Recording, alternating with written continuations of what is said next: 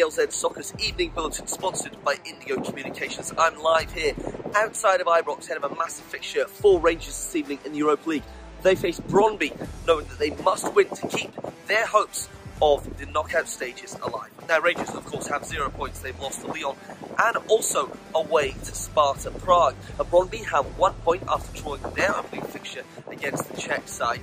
Steve Gerrard said his side must up it. He thinks they've not hit top gear. He wants Alfredo Morelos to chip in with more goals. Of course, they are top of the league, but they want to reach at least the last 16 of this competition like they did last season. Glenn Kamara is banned for the match. Expect John Lundstrom to be in the middle of the park with Stephen Davis and perhaps Joe Aribo. Connor Goldson will start at centre-back despite his contract talks stalling. We want to hear from you Rangers fans. What would be your 11? What do you think the score will be, more importantly?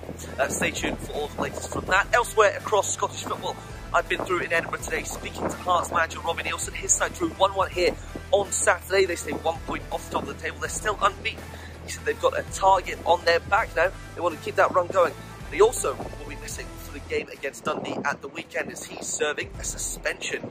I'm disappointed with it, to be honest with you, but you know, I'd rather it was me to get sent off from one of the players, and generally you got Ibrox or Parkhead, something like that's when it happens. So I just need to move on for it. It's not much point appealing it. You know, I appealed the last one when it fell into a 2+2, so sometimes you just need to take it.